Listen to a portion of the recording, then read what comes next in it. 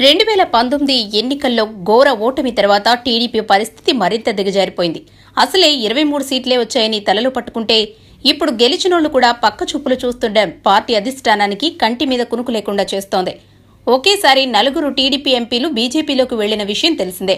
ఇటీవల మాజీ మంత్రి కడప జిల్లా టీడీపీ నేత ఆదినారాయణ రెడ్డి కూడా కమలదళంలో చేరిపోయారు.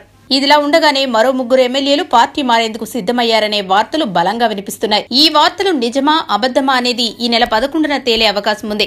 బీజేపీ నేషనల్ వర్కింగ్ ప్రెసిడెంట్ జేసీ నడ్డా 11, 12వ తేదీల్లో ఏపీలో పర్యటించనున్నారు.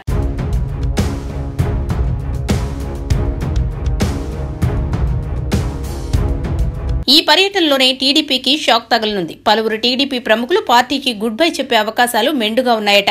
టీడీపీకి షాక్ ఇచ్చే జాబితాలో అందరికంటే బాగా వినిపిస్తున్న పేరు మాజీ మంత్రి విశాఖ నార్త్ ఎమ్మెల్యే గంటా శ్రీనివాసరావు. అవును, గంటా శ్రీనివాసరావు కొన్నాళ్లుగా పార్టీ మారతారనే వార్తలు బలంగా వినిపిస్తున్నాయి. పార్టీ కార్యకలాపాలకు కూడా దూరంగా ఉంటున్నారు. ఆయన వైసీపీలోకి వెళ్తారని కూడా చర్చ నడిచింది. అలా వెళ్లాలనుకుంటే పార్టీకి పదవికి రాజీనామా చేయాలి, ఉప ఎన్నికలు ఫేస్ చేయాలి. మొన్న ఎన్నికల్లోనే అతి కష్టంగా గెలిచిన గంటా మళ్లీ ఎన్నికలు ఎదుర్కొనేందుకు సిద్ధంగా లేరని తెలిసింది.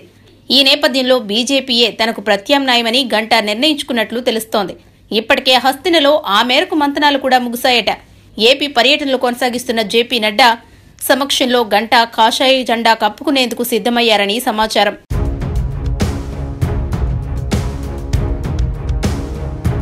అలా అయితే పదవిని కాపాడుకోవడంతో పాటు కేంద్రంలో అధికారంలో ఉన్న బీజేపీ రక్షణగా ఉంటుందని గంటా భావిస్తున్నట్లు తెలిసింది.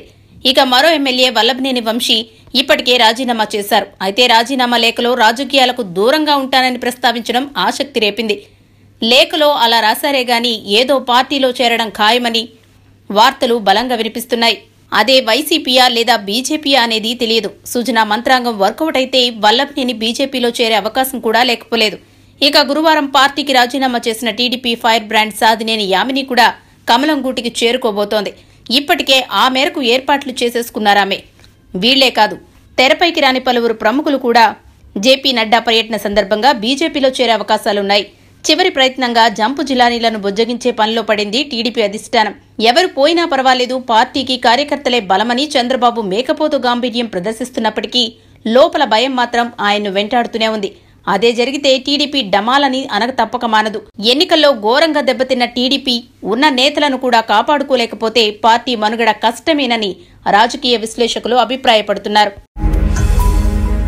ఈ వీడియో గనుక మీకు నచ్చినట్లయితే లైక్ చేయండి, షేర్ చేయండి. మరిన్ని వీడియోస్ కోసం మా ఛానల్ను సబ్స్క్రైబ్ చేయండి.